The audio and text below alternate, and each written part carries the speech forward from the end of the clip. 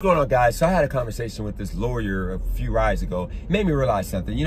I think when I had all that money that I had, the inheritance, I wasn't happy due to the fact that, I had no purpose. I had no plan, no purpose. I didn't know nothing other than I want to get more money. I made my life money first, happiness, and etc. second. And that's the reason why I ended up losing and not having anything, because I had no direction, okay?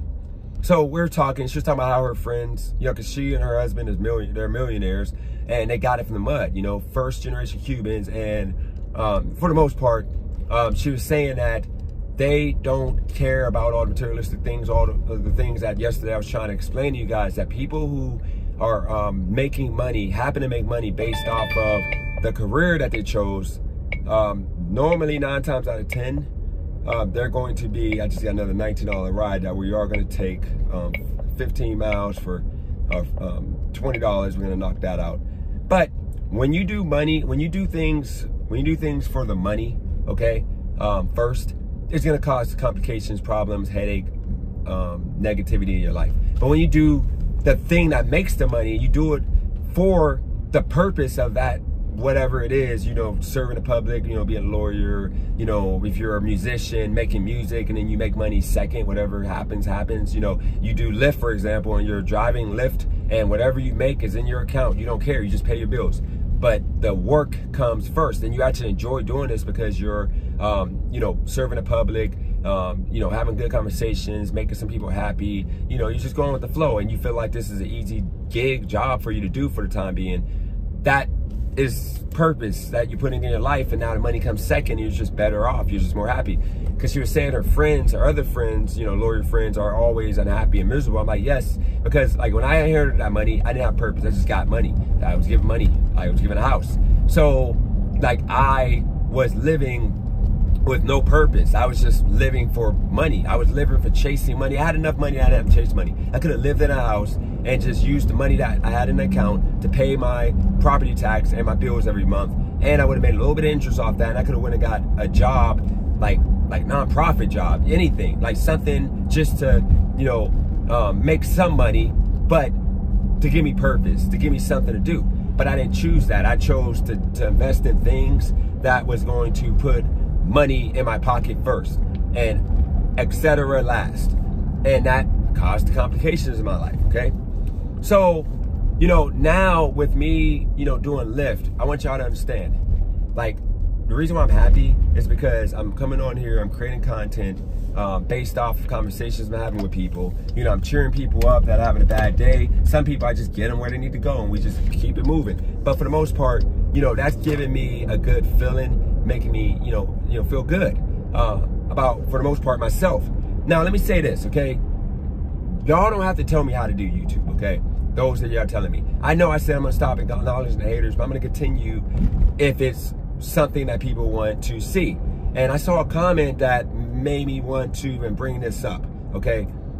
This is from Yo Tap In, okay? He said, I agree, Dennis, when you hit big on the gambling, you went with the electric car, the apartment, everyone was on you, everybody started joining as a member, actually even paying for it.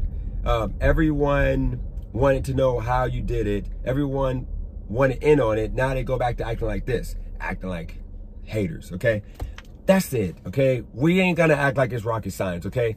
When you are on 1 minute, and appreciate that comment, by the way, Yo Tap. When you are 1 minute, cool with somebody, and you're like showing all the love in the world, and you're making that person feel good about themselves, but then the next minute you're spewing, shots at that person, then don't try to play victim, when that person calls you out. I'm gonna continue holding y'all down for, insulting and trying to disrespect, but then trying to be cool the next minute.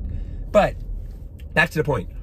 With me doing YouTube, okay, I'm putting money second because I actually enjoy doing this when I have more good conversations with people than not, okay? I enjoy doing this over gambling and all the other stuff, sports betting and picks and all that, because that money is hit or miss, okay? And when I do those things, that's me putting the money first. The only time when I hit 25,000 in like 2 weeks, when I hit the 10K in like a week, that happened because I was not expecting it to happen. I was just doing it because I enjoy betting on March Madness.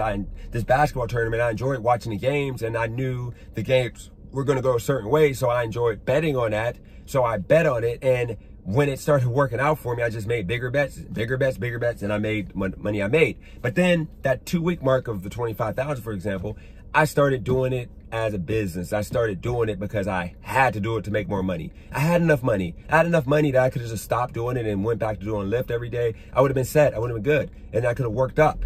You know, bought phones, did some things that were reliable, that were guaranteed. But instead, I was chasing the money, and it caused me to go and do it for the money, and it made me miserable, unhappy, angry, to where on YouTube I stopped coming on here because I was just mad and angry because it wasn't going my way. That's what happens when you do things for the money, okay? So, you know, right now in my life, you guys are gonna see me, when you don't see my forehead doing this all day, like on a whole video, then you know I'm in a good mood, I'm happy, you know, everything's chill. So that's the reason why, you know, with me doing Lyft right now, and I'm doing it because I enjoy doing it, and I'm happy to be making money with it, that's allowing me to pay my bills.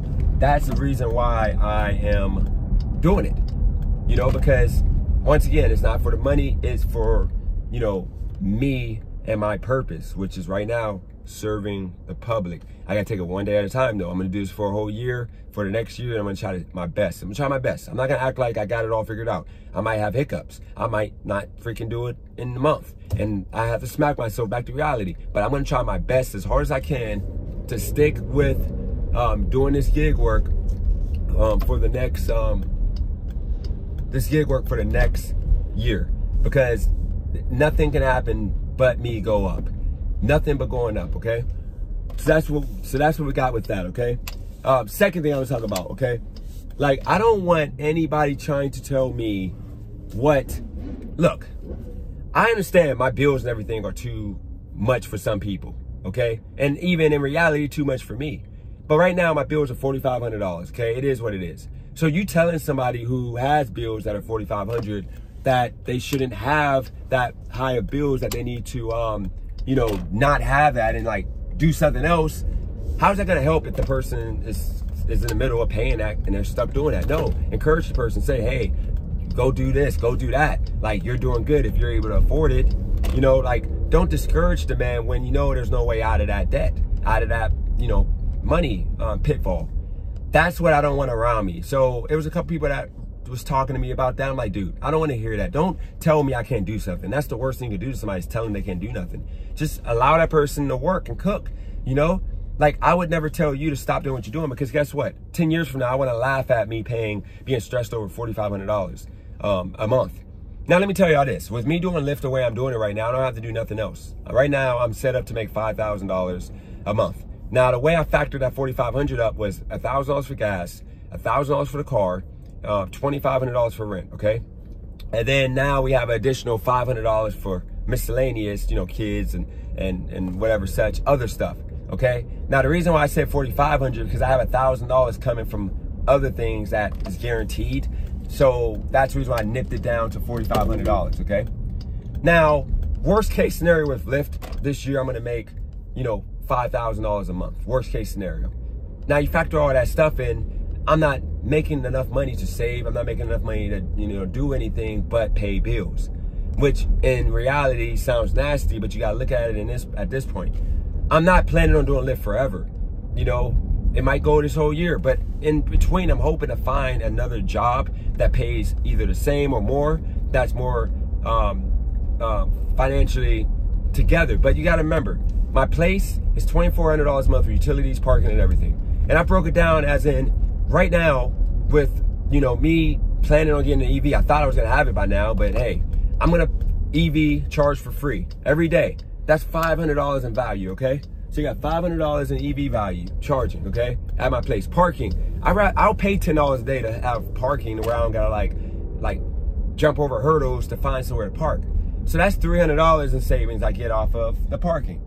Secondly, okay, so that's $800, okay? So now secondly, you have, you know, location, you have the rent, you have somebody calling me. Y'all can hear the conversation. Let's see what we got here. Hello? Hello, can you see my location?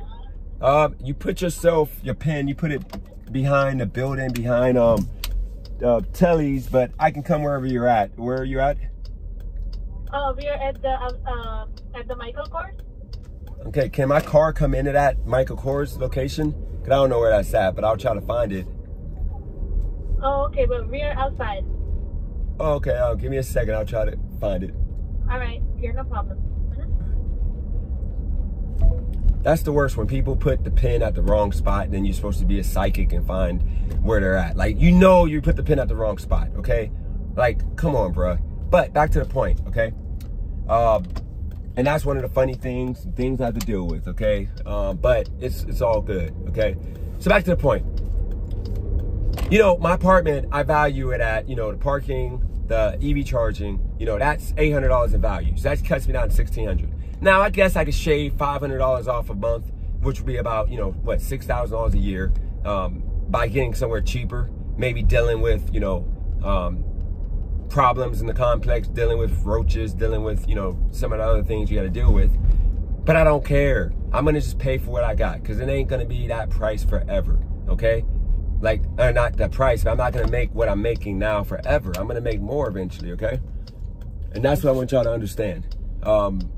We're to the point that we're in this country, if we're not achieving what the next man is achieving or wants to achieve, we're quick to down that man and try to put him at our level. It's crab in a bucket or whatever it is mentality, okay? We gotta get off that and just level up, boss up. You know, I might spend 2 years, you know, paying for this place, not having too much left. Actually not, because I'm gonna always make more than, you know, I need, because I'm gonna just work harder and work longer and do more to achieve the goals I have in mind. You know, I'm not gonna slack. But once again, look, like, yes, $50,000 in bills every month is nasty for a lot of people. I'm sorry. I'm just going to make $80,000, $90,000 and I'm going to make it happen. I'm going to figure out a way. That's what we used to do as men. But now it's like we just cower and complain and whine. Oh, poor me. I can't afford $4,500 to live a life that I want to live, to be able to do this and be able to do that. I can't afford it, so I'm going to just cry and then go on some man's channel and try to make him stupid or crazy for wanting the life that I want, that I don't want to, you know, strive to achieve and do. I'll just say, oh my God, I wish I could have it. Wishing gets you nowhere. You got to do it, okay? And that's something that I've been allowing to come into my life, is people that's been trying to soften me and try to make me give up on the things that I want, the things that, and it ain't about, once again, me looking like a baller, me trying to live and act like I'm a millionaire. No, it ain't that. You know, it's me wanting that's best, as good of a quality of life that I can afford, that'll allow me to continue doing something that will make me enough money to pay all my bills, which is with Lyft. Right now, I'm going to just focus on the Lyft instead of a million other things, Lyft. And then YouTube money is going up, so now I'm going to have the YouTube money as the side money. And it's that simple, and that's what we're going to do here. And then as I continue with YouTube and continue with other things, I'm going to look to strike gold with something more lucrative than Lyft in the near future. But the whole point of the matter is, you know, you gotta sometimes put yourself in a bad situation to make yourself a stronger person. You know, if you just sit back and just get by and just, you know, just barely make it, then guess what? You're never gonna get to where you wanna be, because most of us wanna be in a better position. And like I said, money ain't never ever been the motive, okay? I just want to be able to, like, I want that Apple headset that's coming out. It's $3,500. I want to be able to buy that and wait in line when it comes out and get it, okay? But right now, I can't even think about getting it. I don't want to be one of those people that say, oh, I can't afford it. I can't do it. No, that's technology. That's going to change the world, okay? That virtual reality, you know, that's the next phase. Like, we have computers, we have phones. Like, that VR headset is the next thing. It's going to eventually, you know, move over to glasses, doing what that VR headset does. Like regular glasses, they're gonna be expensive too. And I wanna be able to engage in that because I enjoy technology. But I can't do it if I just sit here and allow people to like push me to like just making enough. Like, yes, I can do 50 hours with Lyft and I'm only gonna make $1,000 after gas and everything. Maybe $1,000. But am I gonna be happy? No. I can do 80 hours and just do 80 hours a week, take one day off. So pretty much 12 hours, 6 days a week, okay? And then accumulate 8 hours in between doing something else. You know, it might be DoorDash for an hour on the way home or whatever such, okay? But 80 hours, I can do that. Or let's just be more realistic, 70 hours, I can do that. 70 hours is gonna net you about $1,400 with the way I got the situation set up. So that means I'm going to make an additional $1,000 a month in excess money after paying all my bills, okay?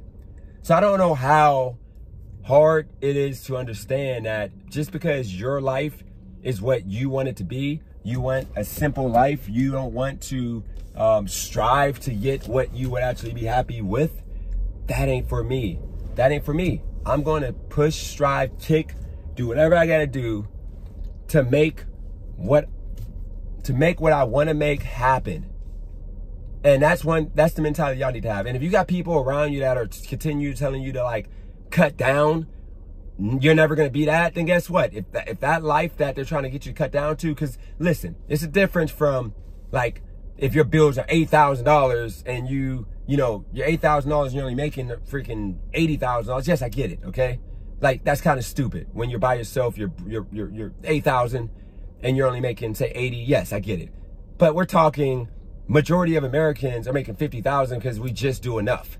So of course my bills are gonna be more, but no, I can make 80, 100. I just gotta make some sacrifices in my life, you know? And that's where we're at, okay? So if you like the video, hit the like button, subscribe. But that's my mindset, that's my thinking, that's what we got going on right now. But like I said before, appreciate y'all for tuning in. Subscribe if you're not subscribed, and hit the like button once again. I'm out, peace.